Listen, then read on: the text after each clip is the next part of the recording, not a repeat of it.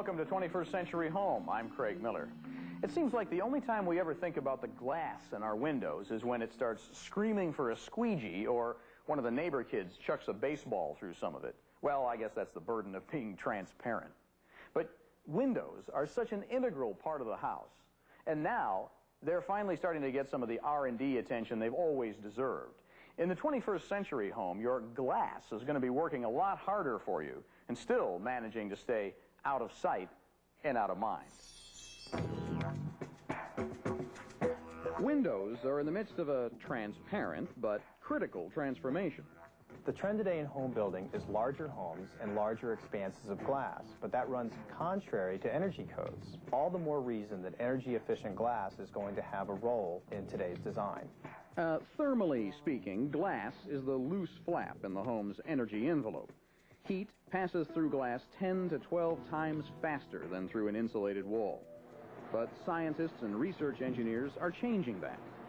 The latest window designs keep the outside temperature outside and the inside temperature in better than ever before. Double-paned windows with an airspace in between have already become the standard. That air pocket slows down the transfer of heat from inside the house to outside, and vice versa.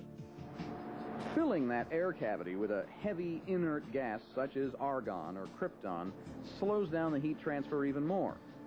Some newer windows also offer the so-called low-E coatings.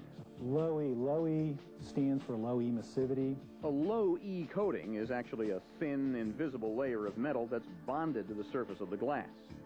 These metal particles allow the shorter wavelengths of visible light in, but reflect back the longer wavelengths, which bring in unwanted heat in the summer and keeps the inside heat from escaping in winter. Now window makers are taking another step with air cavity and coating technology.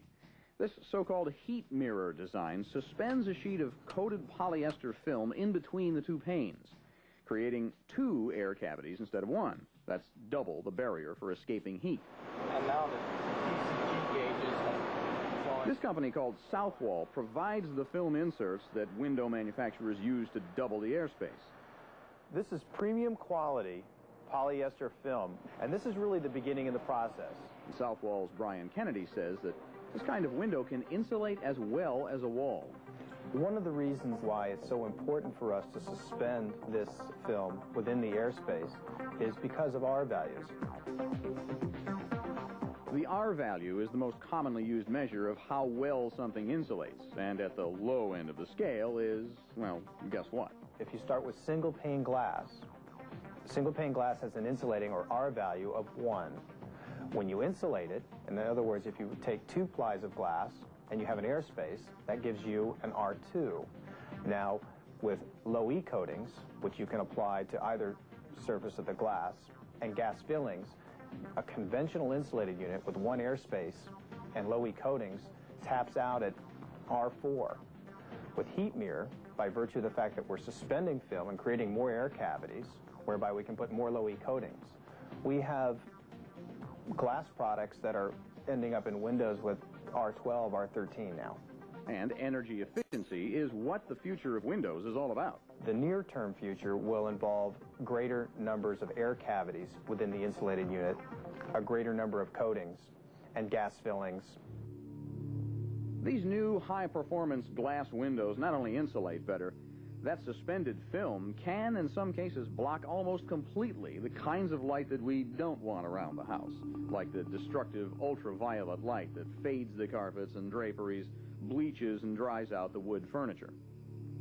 Now, what all these customizable coatings and features really mean is that you can tune the window scheme of your house.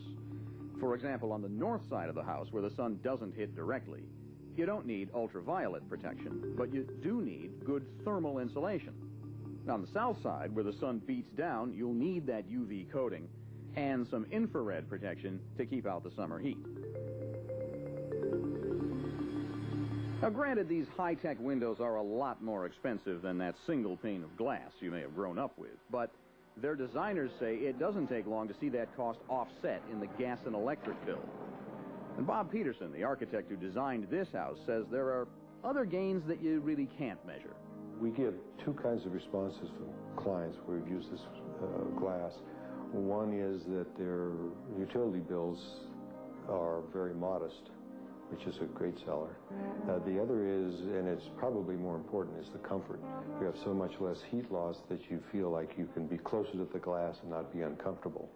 And that's a very positive aspect. It tends to make the houses feel larger because you can be up next to the glass, and it's very comfortable.